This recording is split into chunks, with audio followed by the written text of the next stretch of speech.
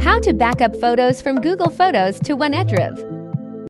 First, search for Cloudslinker on Google or directly enter the URL to visit the website. Cloudslinker is a cloud storage transfer tool that runs entirely online, requiring no downloads.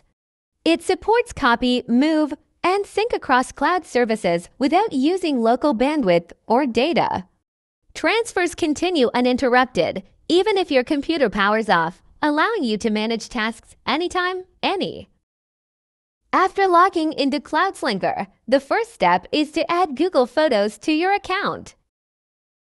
Cloudslinker will open an authorization page where you can select the account you want to connect to Cloudslinker. Once the account is added, you can access your Google Photos directly through Cloudslinker. After completing the addition, the next step is to add OneDrive to Cloudslinker. Similarly, Cloudslinker will open a web page for you to select and add your OneDrive account. If your account includes multiple OneDrive options, such as a business version, you'll need to select the specific drive you want to add to Cloudslinker. Next, go to the Transfer section, select Google Photos as the source, and create a new directory in OneDrive as the destination. Cloudslinker supports to transfer methods, move and copy. In move mode, files are deleted from the source after the transfer is complete.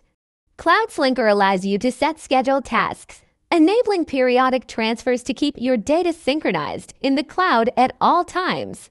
Cloudslinker also supports filtering specific file types during transfers, allowing you to exclude or include only certain file types as needed.